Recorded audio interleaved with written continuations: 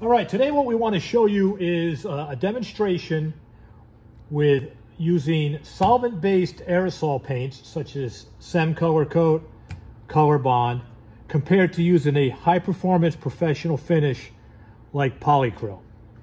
We sprayed each one of these pieces here, and on the aerosols, sprayed them, everything was prepped the same, sprayed the same.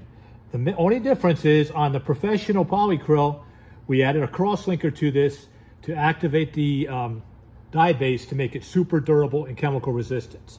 So we always like to do our test with alcohol because a lot of cleaners and sanitizers are all alcohol-based these days. So what we're going to do is we're going to show you the chemical resistance properties of each of these. These two here, like any of the other aerosol solvent-based paints, are simply spray paint. That's all it is. So we take the alcohol and we start to clean with it. And what happens, it comes right off. Now we're going to do the same thing with Color Bond. People say, oh, I use Color Bond, or I use SEM, or whatever they want to use. Doesn't matter. With Color Bond,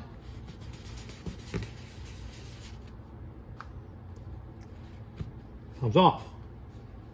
Now, when you get a professional finish, cross-link, you can top coat this, you can adjust the sheen. And another thing you might want to notice is the sheen is nice and natural for Polycryl.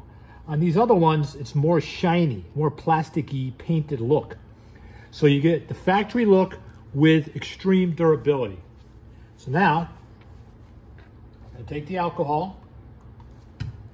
We're going to do the same test that we did on these two with the Polycryl.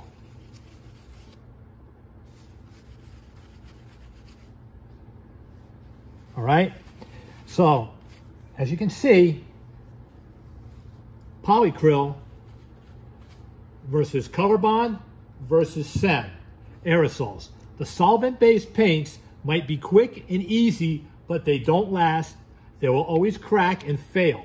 So if you want a premium finish, if you want the finish to be long-lasting and durable, you need to use a professional finish like Polycryl.